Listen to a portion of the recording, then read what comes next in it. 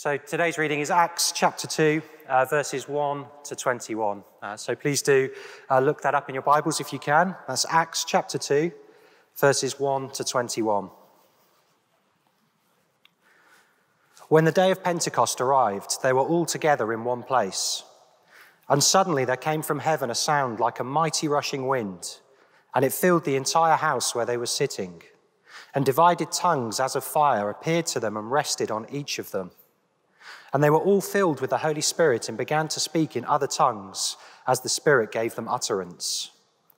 Now there were dwelling in Jerusalem Jews, devout men from every nation under heaven.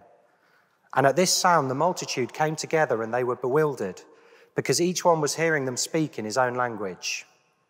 And they were amazed and astonished, saying, "Are not all these who are speaking Galileans? And how is it that we hear, each of us in his own native language, Parthians and Medes and Elamites, and residents of Mesopotamia, Judea and Cappadocia, Pontus and Asia, Phrygia and Pamphylia, Egypt, and the parts of Libya belonging to Cyrene, and visitors from Rome, both Jews and proselytes, Cretans and Arabians. We hear them telling in our own tongues the mighty works of God." And all were amazed and perplexed, saying to one another, "What does this mean?" But others, mocking, said, "They are filled with new wine." But Peter, standing with the 11, lifted up his voice and addressed them. "Men of Judea and all who dwell in Jerusalem, let this be known to you and give ear to my words. For these men are not drunk, as you suppose, since it is only the third hour of the day. But this is what was uttered through the prophet Joel.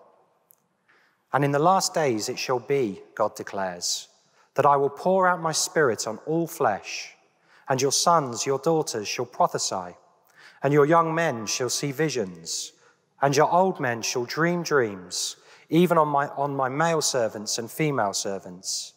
In those days I will pour out my spirit, and they shall prophesy. And I will show wonders in the heavens above, and signs on the earth below, blood and fire and vapor of smoke. The sun shall be turned to darkness and the moon to blood before the day of the Lord comes, the great and magnificent day. And it shall come to pass that everyone who calls upon the name of the Lord shall be saved." Thank you, Carl, very much indeed. You'll be glad to know that we did give Carl prior warning with all those names. Some people's worst nightmare is waking up to think they're going to have to read something like that. So thank you so much, Carl, for reading for us. Now, over the next 12 weeks, we are looking at these 6 speeches that changed the world. And there's no doubt that the world has been substantially altered by these 6 speeches.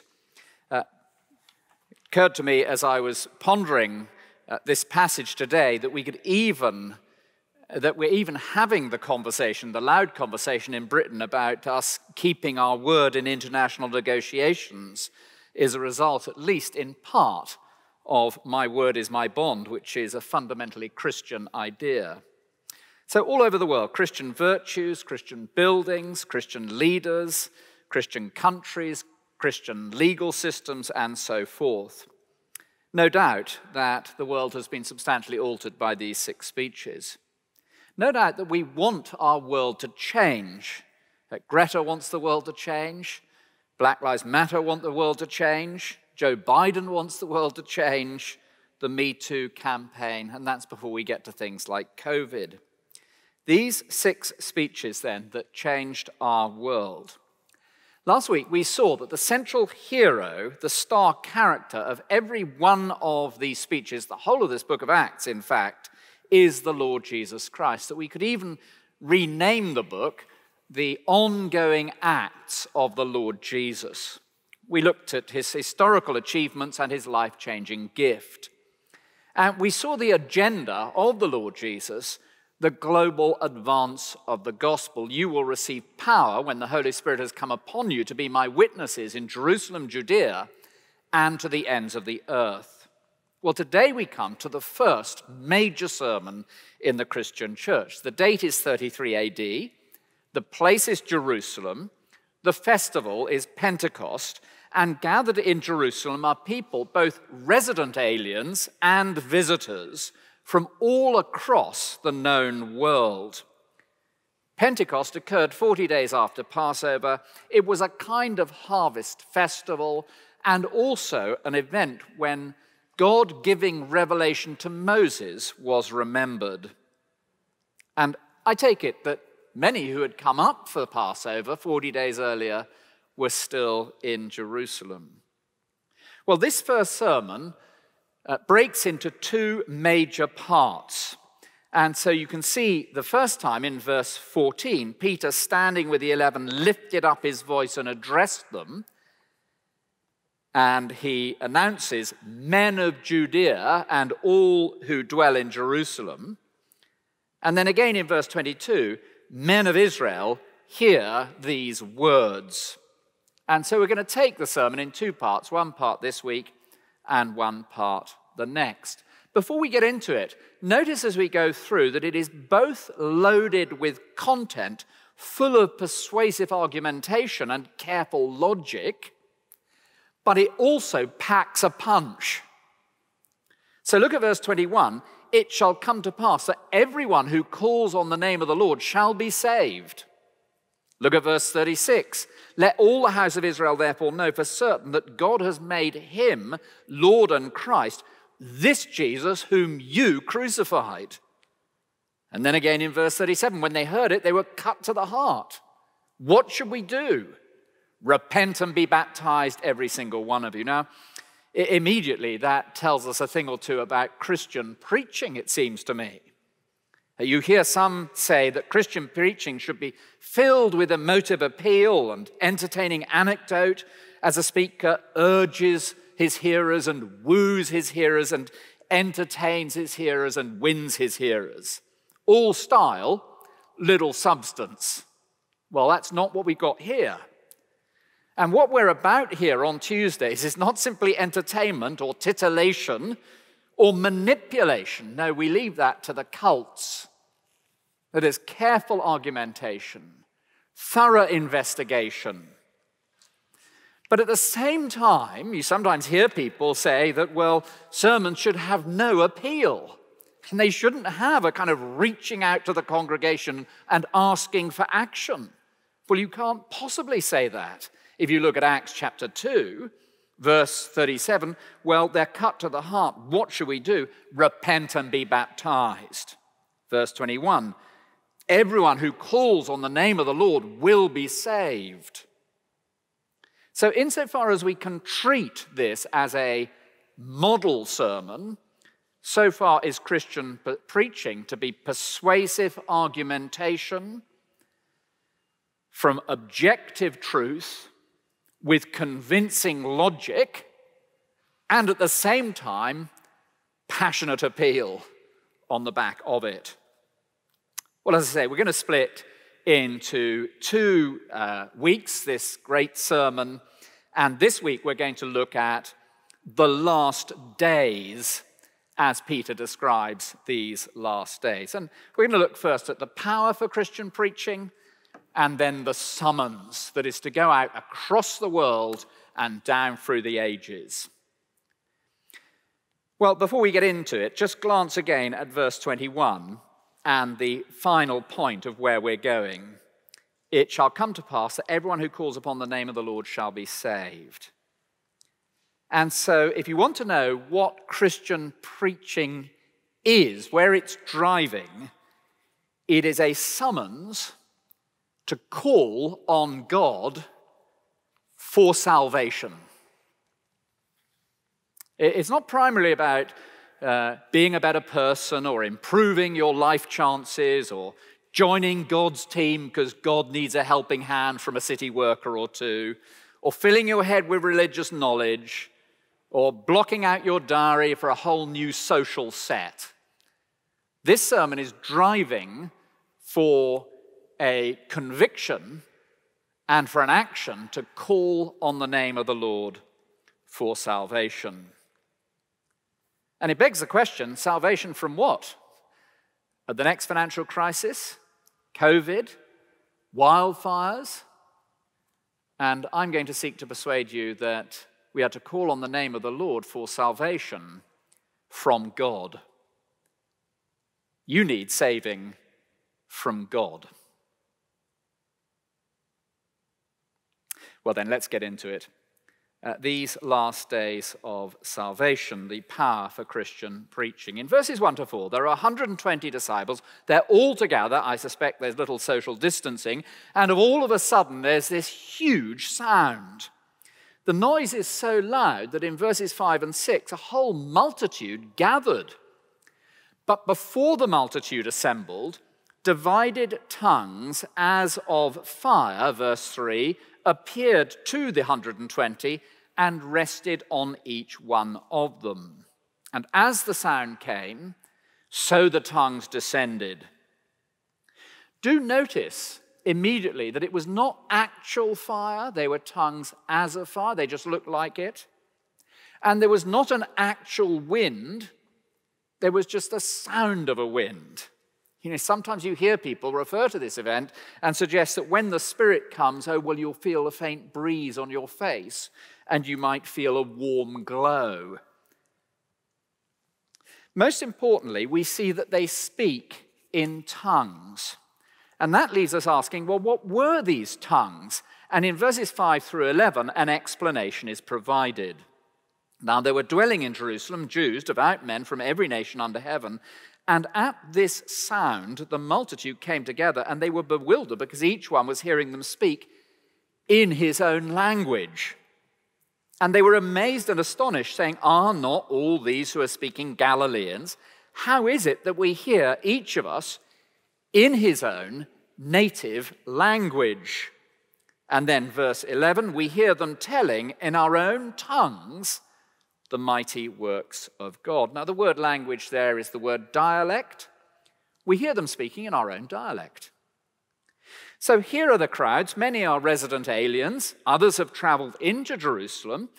So the scene might be reminiscent of Oxford Street at Christmas time in a non-pandemic season, or perhaps the tube coming in from Newham on a busy weekday rush hour.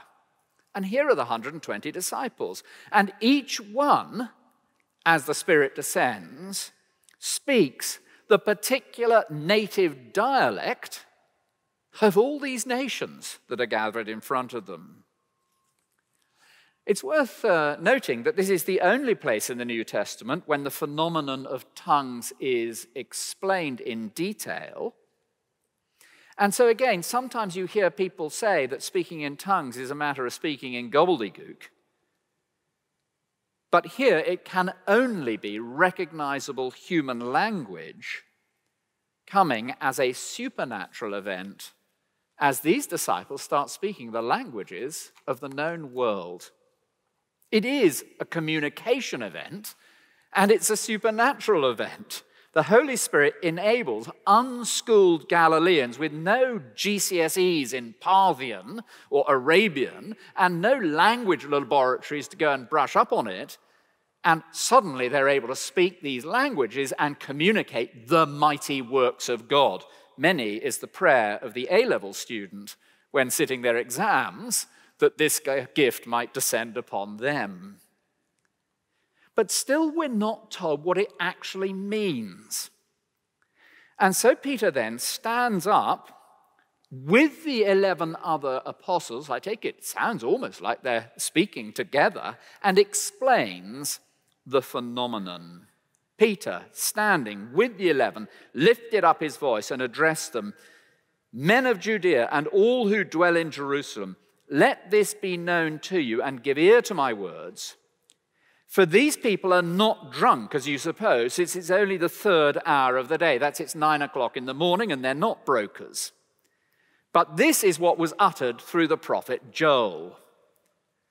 And in the last days it shall be, God declares, that I will pour out my Spirit on all flesh, and your sons and daughters shall prophesy, and your young men shall see visions, and your old men shall dream dreams, even on my male servants and female servants.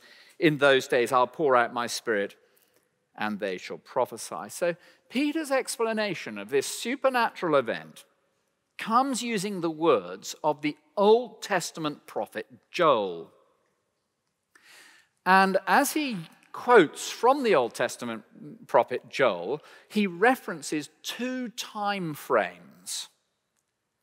The first time frame is there in verse 17. In the last days it shall be, God declares. Now, Joel was the great prophet of judgment.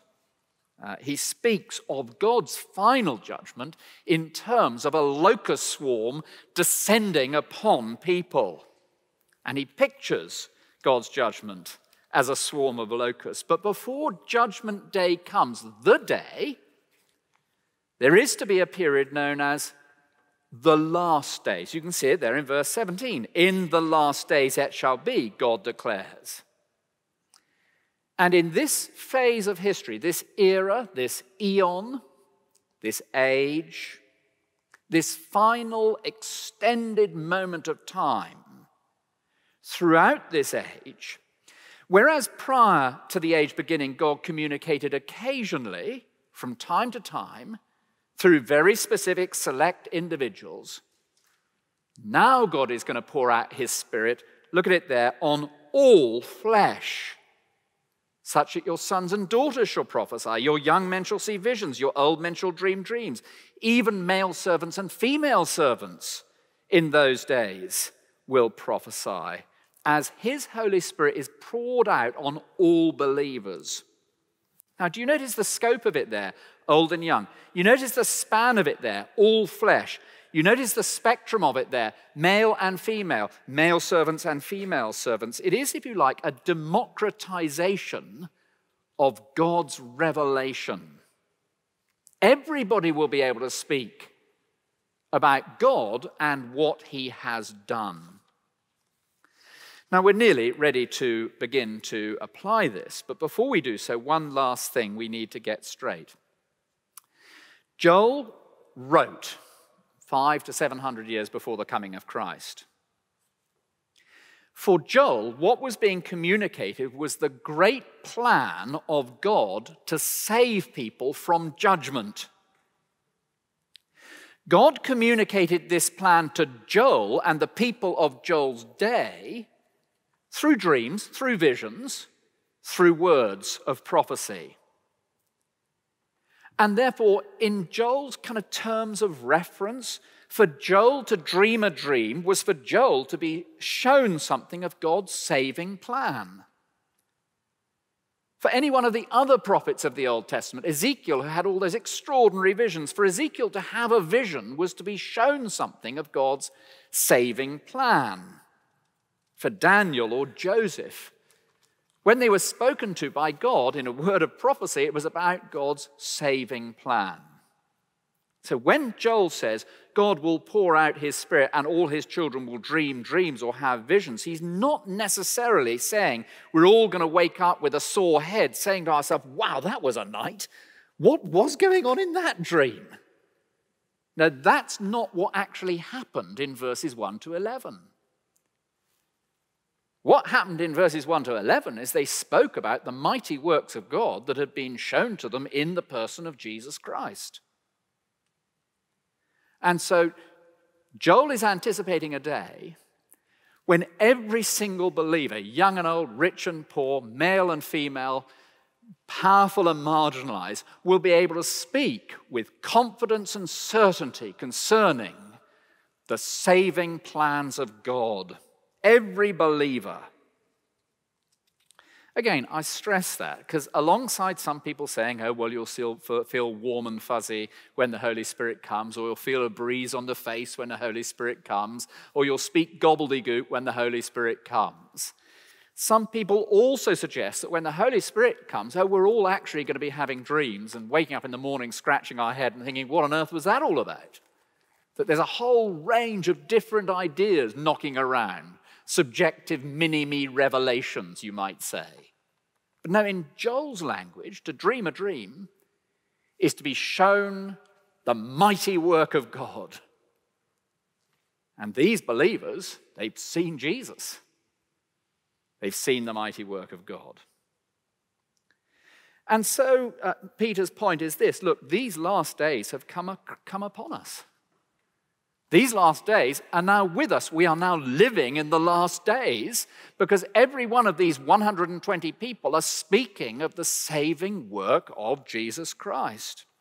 And I was thinking to myself, like preachers do across the world, well, how are we going to illustrate this?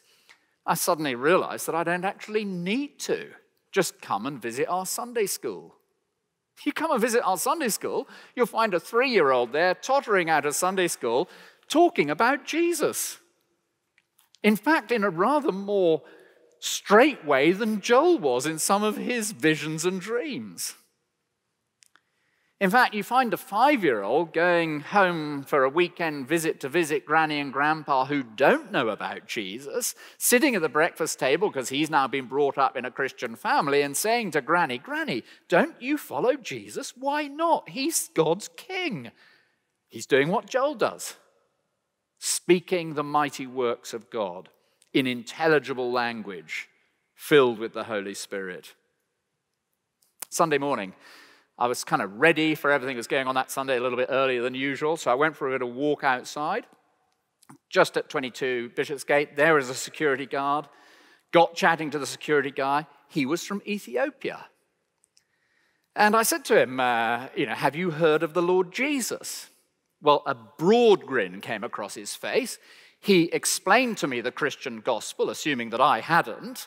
And then he stood, and I said, well, actually, I do know about the Lord Jesus, etc., etc., etc. And then he stood next to me like this, and there he was, as Ethiopian as you like, and there was me, pale and anemic, and he, with a broad grin, said, "We're brothers, we have the same father." Well, there it is. All over the world, all flesh, rich and poor, male and female, educated and illiterate, powerful and marginalized, anybody who trusts the Lord Jesus now, able to speak with equal authority to Elijah, Elisha, Moses, Joel, as they declare the mighty works of God. So go to the refugee camp, come across a Christian, they speak the gospel to you. There is evidence that we're in the last days. Head off to Beijing or come to our 2:00 Mandarin service. Get chatting to the Mandarin guys afterwards, and thankfully they break into English, but otherwise you can hear them all chattering away in Mandarin, speaking about the mighty works. We're in the last days. You see the diversity of this. You see the democratization of this. You see the beauty of this. The youngest child in your Sunday school, with the words of the mighty works of God, is a prophet proclaiming just as any preacher in his pulpit. And you. If you've turned to the Lord Jesus, you have the Holy Spirit, and you are able to speak the mighty works of God. But Joel, whom Peter quotes, doesn't actually stop there. He's referenced one time period, and in verses 19 and 20, he references a second. "And I will show wonders in the heavens above and signs on the earth below, blood and fire and the vapor of smoke. The sun shall be turned to darkness and the moon to blood before the day of the Lord comes, the great and magnificent day. And it shall come to pass that everyone who turns on the Lord, calls on the Lord, will be saved." So you see, we got the era, the eon, the age, the phase of history, the last days. Then there's the day of the Lord, the great and magnificent day. And that's primarily what Joel is on about, the coming day of God's judgment. Now, I'm not going to embark at this point on a lengthy defense on God's right to judge you and me.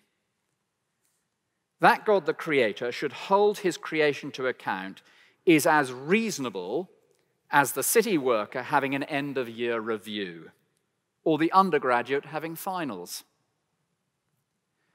We all believe in accountability.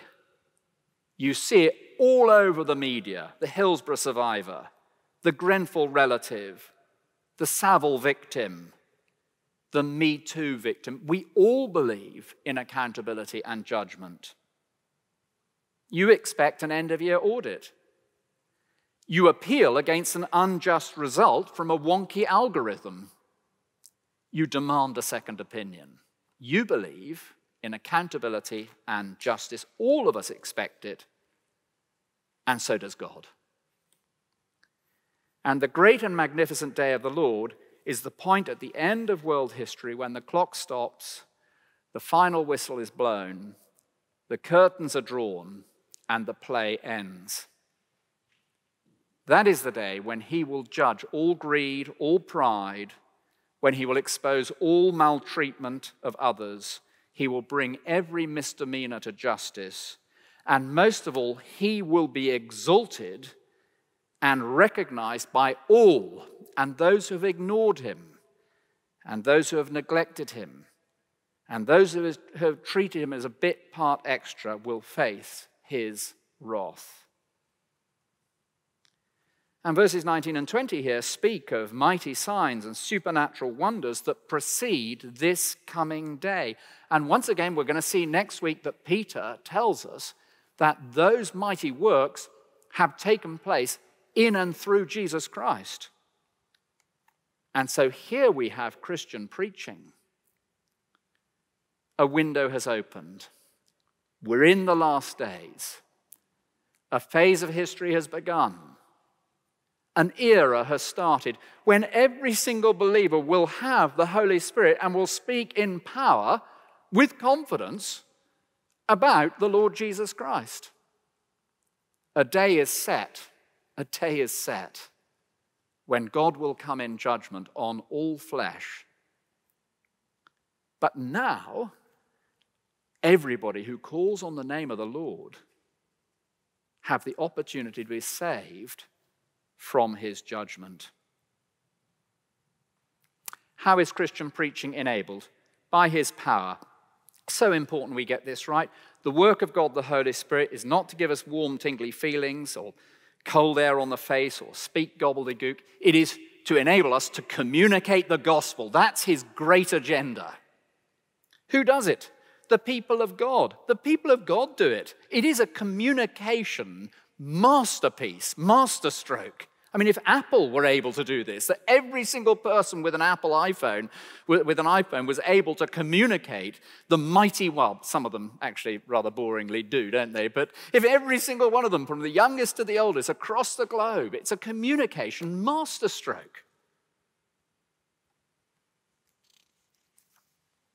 And then there's the appeal to call upon the Lord to be saved. You know, there's no doubt the world needs saving. From COVID, from climate change, from corruption. And I suspect one or two of us will feel we need saving from particular issues facing us.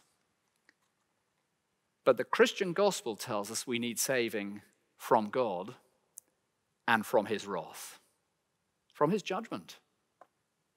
And you will find it wherever you cut Christian teaching open. Jesus, repent, for the kingdom of God is at hand. John the Baptist, even now the axe is at the root. Paul, the wrath of God is revealed against all the wickedness of humanity. The Christian gospel is that you need saving, and I need saving. And a window has opened where if only I will call upon the name of the Lord, I will be safe on the day of judgment. And so finally, won't you call on his name? Won't you turn to him and simply say the words you find throughout the Gospels? Save me. When you do that, you will be safe. Well, let me lead us in prayer, and then, Wes, do you want us to take questions today? I don't know where you've gone. Yeah, it'd be great to take them from the floor. From the floor. If anybody's got any questions from the floor, you can shout them out in a moment, but let me lead us in prayer. Thank you, our Father in heaven, for the finished work of the Lord Jesus Christ, for the sending of your Holy Spirit, and for these last days that we've been living in since Christ ascended. We thank you for your Holy Spirit, who has enabled the communication of the gospel across the globe. We thank you for this warning of the coming day of God's judgment. And we ask that you would help us to call upon the name of the Lord for safety and to spread this message, this wonderful reality of an opportunity to be safe. In Jesus' name, amen. You said that every Christian now should be confident to be able to speak about the mighty works of Jesus. What if we're thinking, but I don't feel as confident about doing that as Peter seems to be in this speech? How can I be sure I've really got the Spirit at work in me? How would you answer that? I think I'd say two things. One is trust God. So the mark of Christian faith is not that I sit and wait for things to happen. It's that I act on what I've been told.